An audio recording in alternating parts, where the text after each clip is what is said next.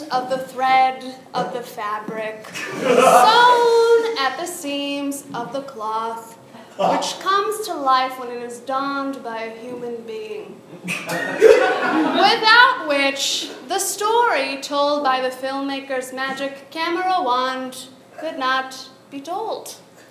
This is the job of the costume designer.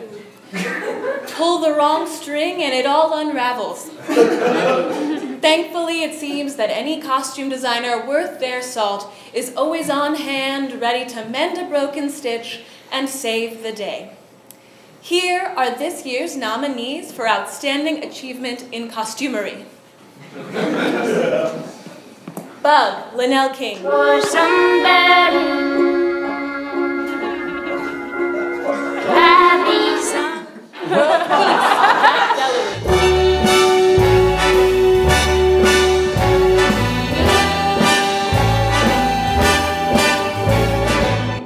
All Your Hounds, Aubrey Silver.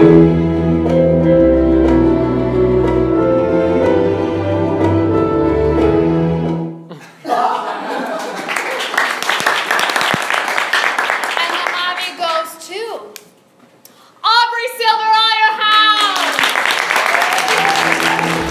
This is Aubrey Silver's second Hobby nomination and the first time a costume designer has usurped the lead role in a Javier-nominated film.